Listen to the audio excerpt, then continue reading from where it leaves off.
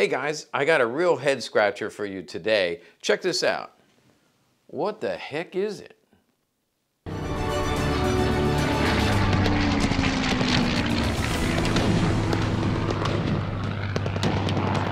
So this came to me a while ago, and I didn't know what to do with it for a while because I had no idea what it was. I've been doing World War II military history for 25, 30 years, and I never came across one, never saw one.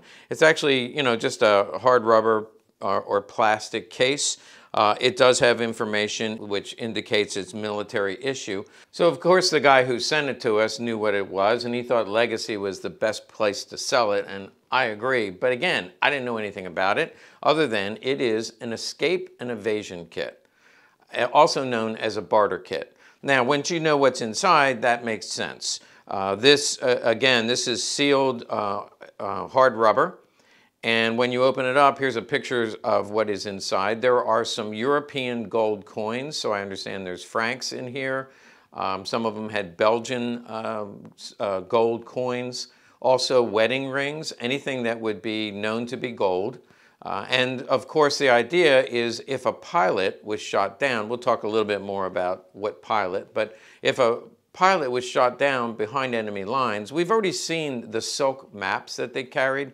And those silk maps are silk so they didn't get destroyed when they were wet.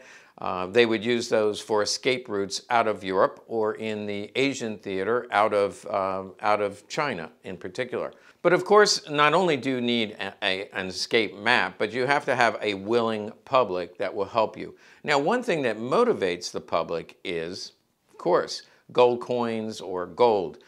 There were two variations of this made. One was an Asian kit.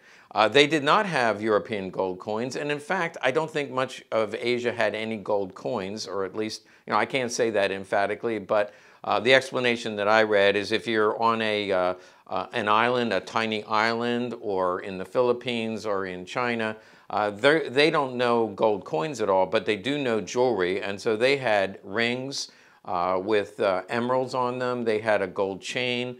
They also had a Swiss watch, which was very valuable. Less valuable in Europe, but very valuable in Asia. So they put together these two kits. One kit for the Asian shot down pilots. I'm told there are less of those. They were also encased in plastic and a little bit easier to break open. This, however, was the Atlantic theater or European variation, and these are very, very hard to open. I'm going to come up closer and show you. It does have a mold mark where it came together, but as far as I can tell, this one was never opened. Okay, we're going to go over both sides of this. Has this inscription, which is part of the story. Of course, if found, there's an acronym here, but basically Norfolk, Virginia, it's the military command center for the aviator pilots in the US Navy. So again, aviator pilots, US Navy, all the ones that I have found on the internet were marked in this manner, and it basically says return to Norfolk, Virginia. Like you're going to find this in Europe somewhere and say, oh, I better mail it back to Norfolk, Virginia. But they were worth some money. By the way, this is on both sides. And at the time, the gold value inside of this was worth about $25 to $30. Now, this is the seal. So there is a molding seal. Theoretically, I guess somebody could cut this open. But again, what I read is very hard to open. And so they would take their knife or their bayonet and have to like cut through this. And even when you take it open, it almost looks like it was sealed in hard rubber. Here's some examples of some that are opened. And you can see the gold coins, again, European gold coins. You can see the wedding bands, which were 24 karat gold, with a total value in that market of about $30. Now, when you Google it, what it will tell you is these were given to pilots and paratroopers. I want to say, hold on a minute, because I don't think that information is true. There's actually one here in the Smithsonian Institute, and all of the ones, again, all of the ones that are known came from naval aviators. So my guess would be that there was probably a plan to give paratroopers one of these. It just doesn't make any sense because there's over 100,000 paratroopers and I don't know how many pilots. Combined, they made about 3,500. So there wasn't enough for everybody. I think they probably started with naval aviators. There's a surviving pilot that said that you would go and sign it out. There is a serial number right here, and this one, I see 1286. I'm sure Randy will get that. And then the one from the Smithsonian is 1377. But also, just to verify that this is real, when you x-ray it, the serial number is stamped inside as well. So this 1286 is also stamped inside. We'll get to that. One of these showed up on Pawn Stars, and Rick didn't know what it was. He said, seems to me it's some kind of a CIA thing. And then, of course, he has to call an expert, so he gets a guy from IMA who, they actually had two of them on their site. And there was one that was open and one that was unopened. Not a big surprise. The unopened ones are worth more than the opened ones. The reason being is they did offer these for sale. So let me get back to the pilot said he would sign it out when he went on his mission by serial number. And then, of course, he had to return it or it would be docked from his pay. So he returned it when he came back.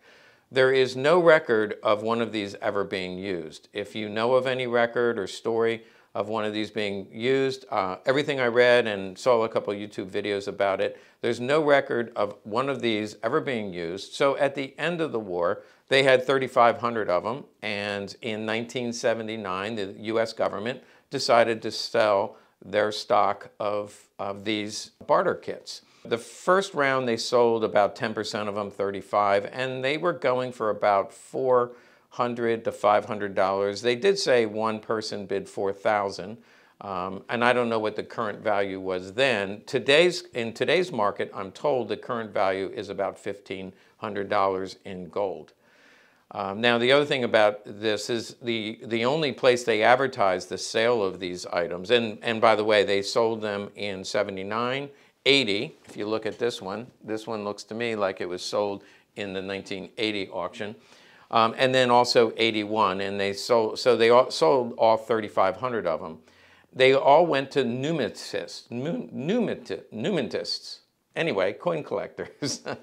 They all went to coin collectors because they advertised in coin collecting catalogs that the government was going to be offering these. And this is nothing new because I know I used to buy proof sets all the time, and I would get notice at limited time that the government is selling off proof sets or silver dollars. So the government did offer these for sale in 79 through 81. And they were bought by coin collectors who immediately only cared about the coin.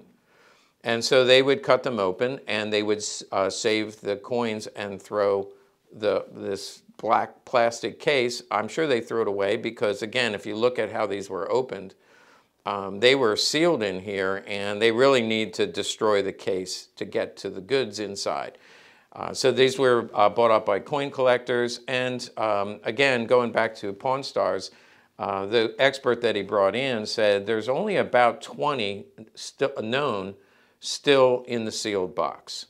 So again, out of 3,500, the coins are all scattered through collections throughout our country, but sealed cases like this, there's only about 20 known. So of course, we want to know what is this worth, and the person that sent it to us is selling it on consignment, so we will be adding it to our website. It is a consignment item. It's something I would love to own, but it's not a gun, and I can't keep everything. And it's pretty steep. Actually, Rock Island sold one not too long ago. Here's a picture of the auction. They did an estimate. It went well above the estimate. You can see here it went for almost $15,000. It's basically, what is it worth? It's whatever somebody is willing to pay for a piece of history. Again, World War II, naval aviators. I believe it was intended to go to other people. Probably when they say paratrooper, I would think somebody who is an intelligence officer, OSS, being parachuted behind enemy lines. This would make sense. But to just issue it to the paratroopers at D-Day, that makes no sense at all. So I can't say it wasn't issued to paratroopers. I do know that it had to have been issued to naval aviators, probably other pilots, and probably, and in Pawn Stars, Rick talks about probably secret operations being parachuted behind enemy lines. This would make a lot of sense, but you would want to get rid of that because you don't want to get captured with that on your person. So once we determine the value, then we say, well, how do I know the coins are in here? How do I know that you guys or the consignor, we'll pick on him. The consignor didn't, cut this open, take the coins out, and then reseal it. Well, the only way to know, and on Pawn Stars, they took it to the local X-ray machine, I guess at one of the local doctors, and they X-rayed it. You can see here that they can see the contents inside. We did the same thing. You can see here, the coins are still in here. You can see the wedding bands, they are still in here. And then you also see the serial number of the kit, which is on the outside and matches the serial number on the inside. So we know for a fact that the gold is still in here. As far as I can tell, this has never been opened, which makes it more highly collectible than the ones that have been opened. Well, thank you for watching a little bit of history. I found this fascinating, and somebody out there is really going to love it. And the problem is, you put it on display and people say, what the heck is it? You don't want to open it up and show them, but once it's yours, you can do whatever you want with it.